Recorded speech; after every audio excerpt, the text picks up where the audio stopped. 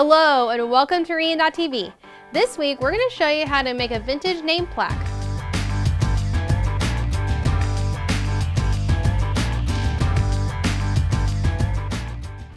You're going to need a wooden plaque, a paint palette, stencils, a 1-inch foam brush, a foam pouncer, masking tape, acrylic paint, and Martha Stewart Weather Crackle effect.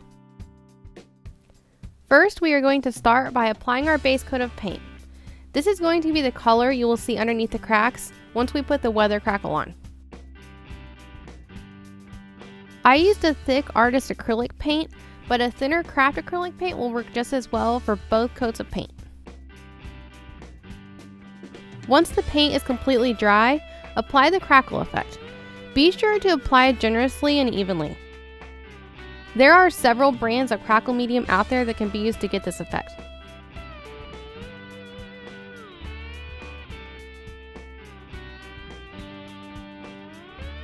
Now let that dry for a couple of hours and then apply the top coat.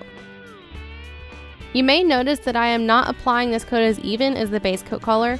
This will give that additional weathered look. Once that is dry, apply another layer of Weather Crackle. This will give the letters the same effect. Once completely dry, you can start applying the stenciled paint. I use a flat round paint pouncer so the paint doesn't seep underneath the stencil.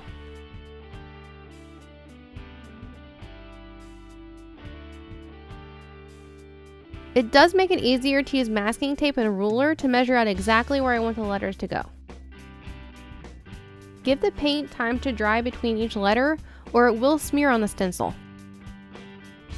I did notice the Weather Crackle didn't work as well on the letters as I would have liked, but it still gave it a pretty cool effect. There you have it, a way to make your own vintage sign. If you like this project or have one in mind you'd like to see us make, go to Rian.tv or comment below.